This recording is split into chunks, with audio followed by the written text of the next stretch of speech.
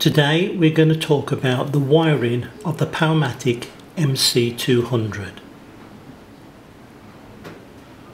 The terminal strip is located behind the bottom cover, which can be exposed by removing these two screws.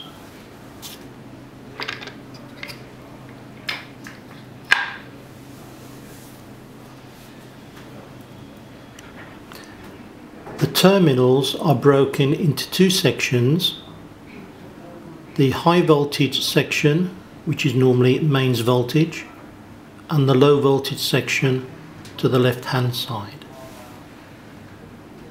The live, neutral and earth terminals are located on the right hand side. The power supply to these cables must come from the unit being controlled by the MC200. Working our way along, the next terminal is your live output, terminal 14. That is a live output via your 6.3 amp internal fuse on board the MC200. The next few terminals, fan, heat low and heat high, are volt-free terminals, giving you the facility to bring in a live supply from your heater into your in terminals, or by using the live output to link across to these terminals. The MC200 gives you high-low facility as well as single stage operation. If using single stage operation, we only use the heat low terminals. Moving further along, we have terminal 7, which is lockout indication. This is energized via a 230 volt input from the heater. The adjacent terminal, terminal 6, is your reset, your burner reset. That will give a pulsed neutral supply back to your heater to remove the burner lockout.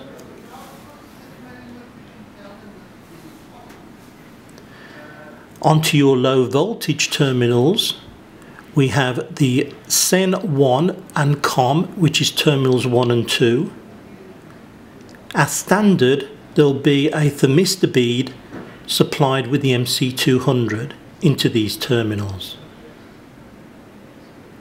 If using a remote sensor or remote warm air black bulb sensor, this thermistor is removed and replaced with a 2-core Belden cable going back to your remote sensor. Terminal 3, input 2, can be used for a remote sensor when using in conjunction with the internal sensor, or can be used for a remote off via a door switch. The last two terminals, terminal 4 and terminal 5, is a 0 to 10 volt DC modulation output.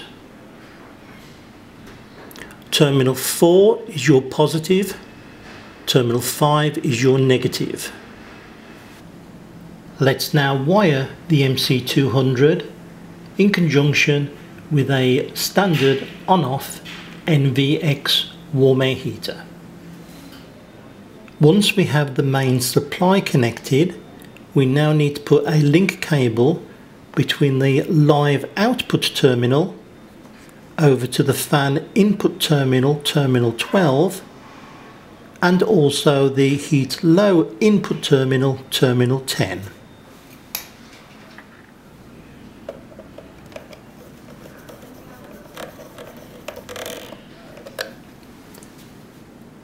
Once these are in place, it's now time to wire the remaining cables back to your heater.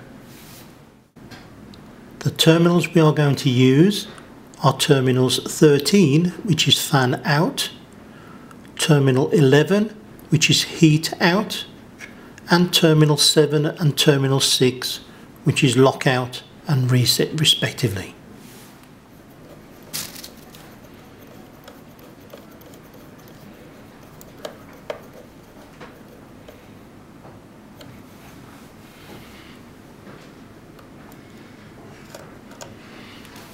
And that's your wiring complete.